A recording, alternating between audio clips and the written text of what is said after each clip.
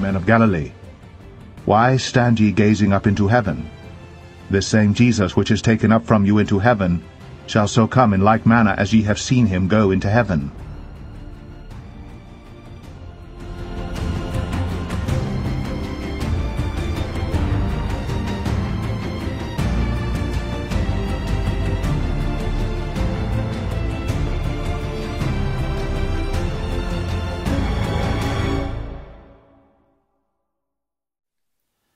Hey guys, I'm going to share a rapture dream that our dear friend Shelley had on March 17th. But first, I just want to mention that we've been having a few problems with you-know-who tube lately. I've decided to leave off the ending clips of our videos, but we'll end them with our word of prayer we've been putting on for a while now. I've decided that for each video we put on this platform, we will also place on Rumble. And those videos I plan to have the entire ending clips with the trumpet and the tribulation scene and all that stuff.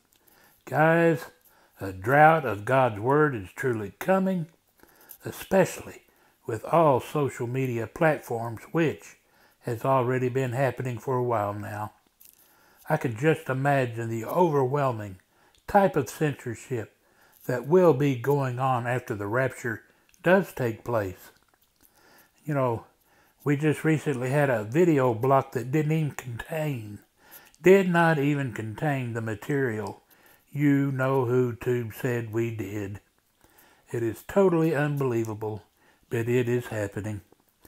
And by the way, if our main channel should ever get a strike for a week or two, we have the links to our YouTube backup channel along with all the other platforms we are using in our description box. Guys, to begin with Shelley's rapture dream, she told me, it was a normal day outside and the sun was shining and everything was calm and peaceful. My husband told me we had to drop some papers to a couple that he was doing a loan for. He is a mortgage broker. Next scene. We were at their home and talking, and they were signing their loan documents. It was a nice time, and I remember thinking to myself, I'm so happy for them to be getting a new home. The next scene. I was walking into another home like I was going into a party-like setting, but I wasn't sure what we were celebrating. I didn't know anyone there, although it felt like I had known them from my past or would know them in the future. It was a very odd deja vu type of feeling. There was a beautiful blonde lady that greeted me, and I felt I knew her in some way. I looked out this huge window and I saw the ocean view. I remember thinking, wow, this is a gorgeous view. Just then, the sky turned very, very dark, and I could see this massive wave rolling towards the window. But it didn't look like a normal surf type wave. It looked like it was a vertical black pillar that went straight up to the sky and was headed for this house. I quickly started to run out towards the front door of this house. I saw people screaming and running around terrified. I saw a bus stop in front of this house and people came pouring out of it, screaming, "This is it. We're all going to die." I then saw this very distinguished man coming from the direction of this bus, holding hands with a child and another younger person. He saw me and he said, "Hold our hands." He was calm, so I grabbed the hand of the young child that was holding his hand. I then saw a short distance away, and then saw a huge and loud explosion had happened, and buildings were collapsing to the ground, and just a lot of screaming and mayhem of people not knowing what to do or where to go. Myself and these other kids that were holding this man's hands, we were just standing calmly watching all that was going on around us. Then he said to me, "Are you ready to go home?" But I didn't hear that audibly. I just knew he had asked me that as we stood there quietly together, observing all the destruction that was happening around us. Right after he said this, I felt my body lift off the ground so fast. I remember laughing like I was a child again with indescribable excitement. I woke up as I was going up. It was incredible. Shelly also mentioned to me, guys, that after her dream, the other thought she had about the loan document signed for a new home, she said she couldn't help but feel this had something to do with the leading up to going home. Like the document signed are our salvation and ready for a new home in heaven. She said, "That's just what I was thinking." Guys, what Shelly mentioned here remind me of Ephesians 1, verses 12 through 14, which is referring to the earnest of our inheritance until the day of our redemption. Glory to God, guys.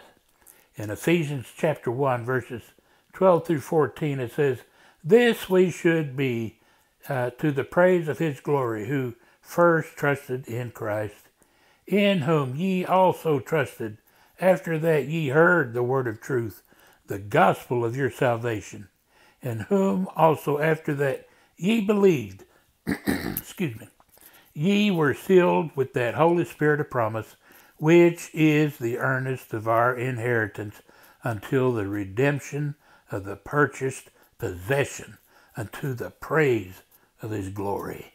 Guys, earnest money is a sum of money you put down to demonstrate your seriousness about buying a home.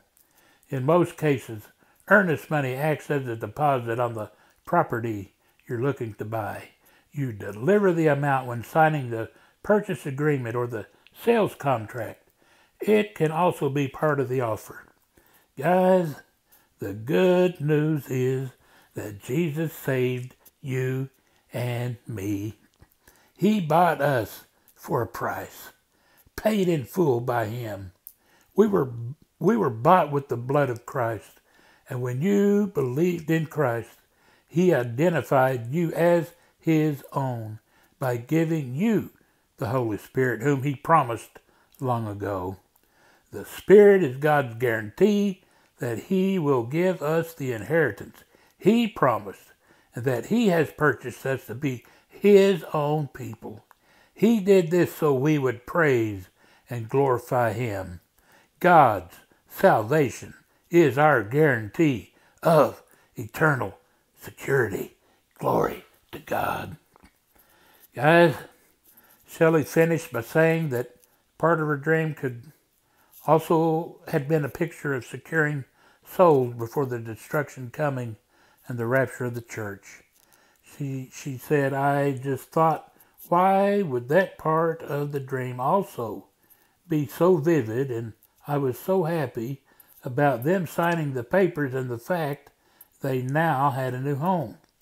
I didn't even know them, yet I was excited for them."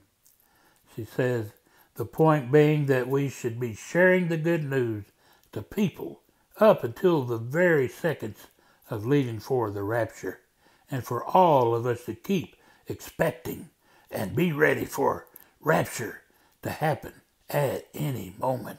Glory to God. Amen and amen. Such an awesome dream, Shelley. Thank you so much for sharing this with us. Guys, thousands have had rapture dreams. They're just confirming what we already know in our hearts and what's been written in the Word of God. Guys, it's going to happen, and it's going to happen soon. Guys, the time is really short, and our King truly is coming. And these are definitely difficult and perilous times we are living in. But I try my best to remember that in 1 John 5:4, it says, "For whatsoever is born of God overcomes the world, and this is the victory that has overcome the world, our faith." Guys, let's keep our faith in God. Guys, no matter what may be laying on our path, just remember that God has made you an overcomer. The rapture of the church is truly upon us, and what keeps giving me strength to press forward is the fact that I know that very soon I am going to be seated at the King's table. Jesus took me just as I was and saved me to the uttermost. Guys, no longer feel like you're unworthy. We were made worthy by the blood of the Lamb. Whenever I may even try to feel like this, I like to remember the story about Mephibosheth found in 2 Samuel chapter 9. And from there you can read about the story of King David and Mephibosheth. In chapter 9 we would see that Mephibosheth was the son of Jonathan and the grandson of the first king of Israel, King Saul. After Jonathan's death, David went forth to show kindness to Saul's house. Mephibosheth had become lame at the young age of 5. He had lived his entire life as a cripple.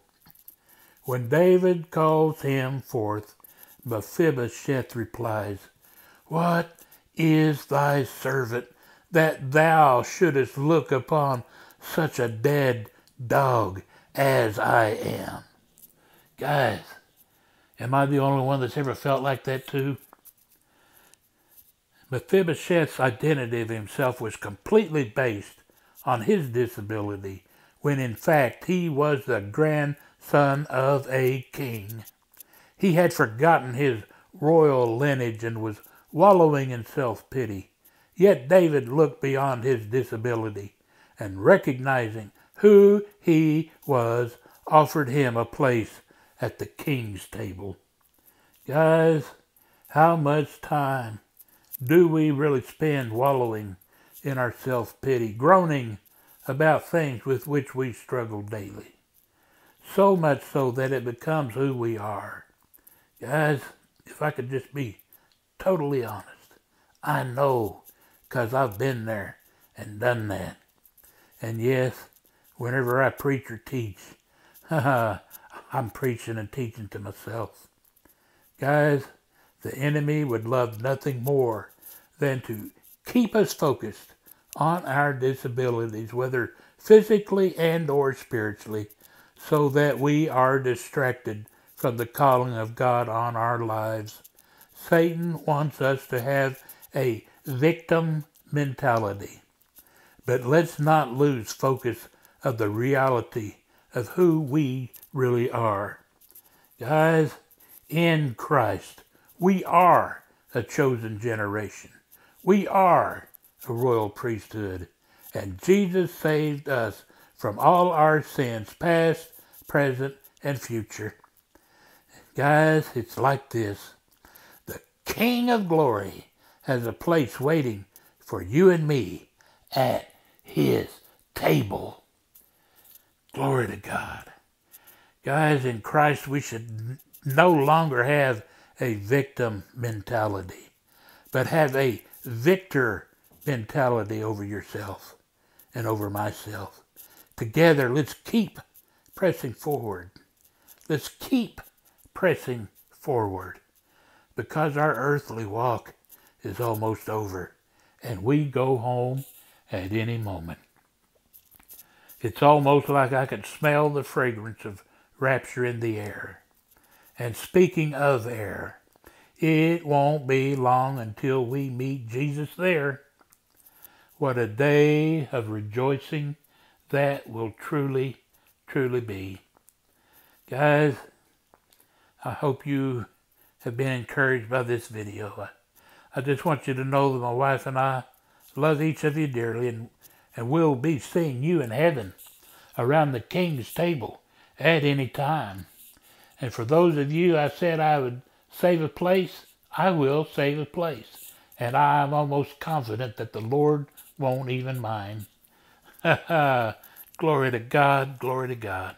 Guys, spend the rest of your day celebrating in the joy of the Lord, because it is your strength, and Satan knows that. That's why he tries his best to discourage you and bring you down. Just say, not today, Satan. Glory to God. Guys, God's got this. He's got you, and we go home soon. Glory. We love you guys. God bless each and every one of you, and Maranatha.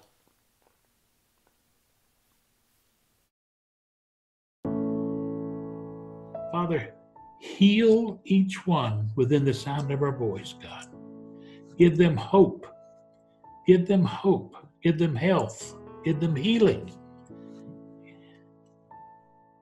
Give them your everything, Lord. Thank you, Lord. Thank you, In Jesus' name. Hallelujah. The Most High God knows every star by name. Amen. The billions upon billions of stars, he knows each one by name. He knows the number of hairs on your head. He knows what hurts you and has hurt you. He knows the sickness you're enduring. God is breaking in with breakthrough. The anointing of God is piercing through the darkness that has surrounded you. Reach out, receive it, claim it. God will make a way where there seems no way. Amen. God is going to make a way for you to come up and out of the pain that's been holding you down. I thank you that you touch everyone's body, everyone's mind, everyone's everything that's watching this broadcast, Lord God. Touch them, heal them, Lord. save them to the uttermost, Lord.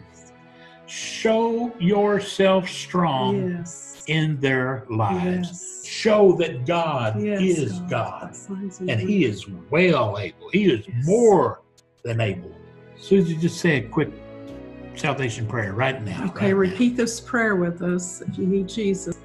Father in heaven, thank you for sending your son Jesus to pay the penalty of my sins by dying on the cross in my place. Thank you, Lord, that he died on the cross, but then the third day he rose again so that I can live a life of victory. Lord, I ask you to be Lord of my life and come into my heart. Thank you, Jesus. Amen. Thank you, Lord. So if you prayed that prayer in faith believing, you're now a child of God. Old things are passed away. Behold, all things have become new. Amen. Your past is past. Amen. Your sins are under the blood. They're behind you. And now walk forward in God. And the Most High wanted me to tell you, do not look behind you, because you're not going that way. You keep moving forward. Keep your eyes on the prize, which is before you. Amen. Thank you, Lord.